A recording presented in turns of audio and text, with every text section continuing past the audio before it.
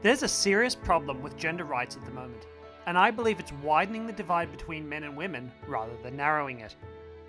When it comes to gender rights and gender equality in our society, we are still awkward teenagers. We haven't got it all figured out yet, but we still like to pretend that we have all the answers. I think you'd have to be living in a state of denial if you don't believe that both men and women suffer gender-based injustices all around the world. Fortunately, almost everyone I speak to wants fairness for both genders. So why does it seem to be so hard to have an adult conversation about it without resorting to bickering and name-calling? Why is it so hard to get most people to listen to very valid calls to action for many women's rights issues? Why is it so hard to get most women to listen to very valid calls to action for many men's rights issues? Why can't both sides just sit in a room together and find a mutually beneficial solution like adults? I believe the reason all boils down to our media's obsession with extremism. Let me explain.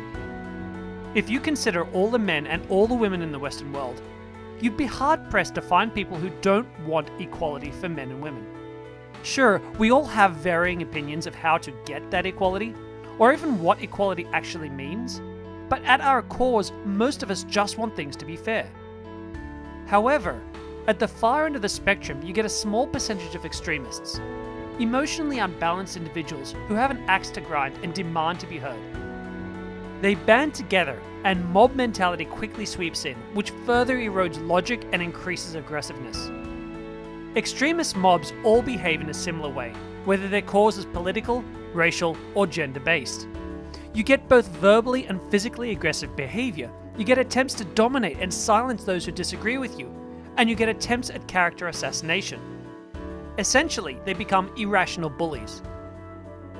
So extreme feminists may make the catch cry that all men are rapists, while men's rights activists make the claim that women who dress provocatively deserve to be raped. Even though these opinions are far removed from the views of the majority of feminists or men's rights activists, the media loves extremism, and so this tiny faction gets 90% of media attention and 90% of social media shares. This means that the rest of us fall victim to a serious case of what you see is all there is. As a man who isn't actively involved in any feminist groups, my personal experience is that almost all the feminists I see online seem to think that all men are rapists and most of us should be locked up for breathing. While the average feminist has the experience that almost all men's rights activists she sees believe that women deserve to be raped.